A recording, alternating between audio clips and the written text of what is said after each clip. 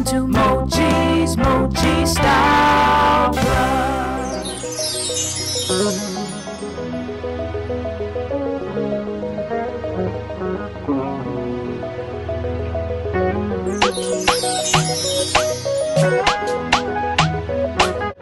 Hi everyone, and welcome back. I hope you guys are having a great day.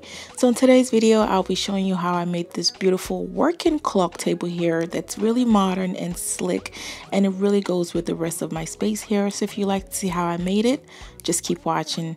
So if you've been with me for a while, if you remember, I did a clock table using Dollar Tree baskets and a clock, but it was not a functioning clock.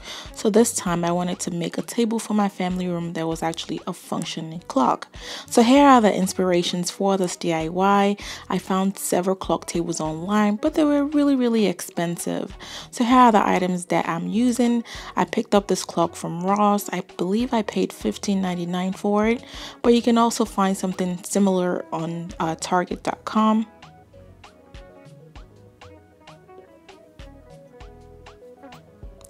And here's the table that I'm using here. I also picked this up from Ross, and I paid $19.99 for it.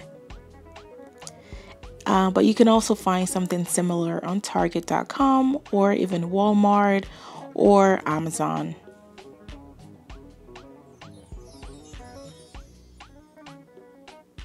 So let's go ahead and get started. So to do this, I'm going to be flipping my table upside down because we need access to the battery pack. So in order to do that, I need to flip my table upside down. So I went ahead and put my battery into my clock. And now our new top, I am going to be taking the tabs off the top and I'm going to place it on our new bottom. Next, I'm applying my A6000 to the top part of my table.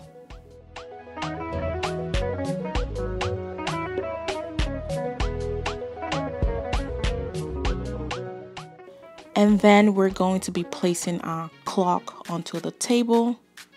To make it easier, I'm just going to go ahead and flip this upside down.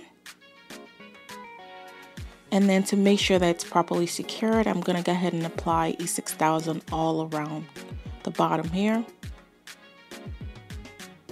And then I just placed some items on top to help it to stay in place while it dries. And as you can see, we have access to the battery pack. And then I added something at the bottom here. It's optional. And here is the final result of this DIY. I really love the way this turned out. And it really goes well with my style. Right now I have it in my family room, and I think it really goes well with my style here. You can place different decor items to style it. And I just really love the way this turned out. I have a lot of silver, grays, and blues in my family room, and I think this really complements all the other decor items that I have. I'm already actually decorating for spring, and let me know in the comments down below what you think about this DIY, and also let me know if you guys want to see a family room tour for spring. So I hope you guys enjoyed this video. If you did, please go ahead and give this video a big thumbs up, and if you're new to our channel, I'd love for you to join the Moji Style family by hitting that subscribe button. And until next time, you guys have a wonderful week. Take care. Bye bye.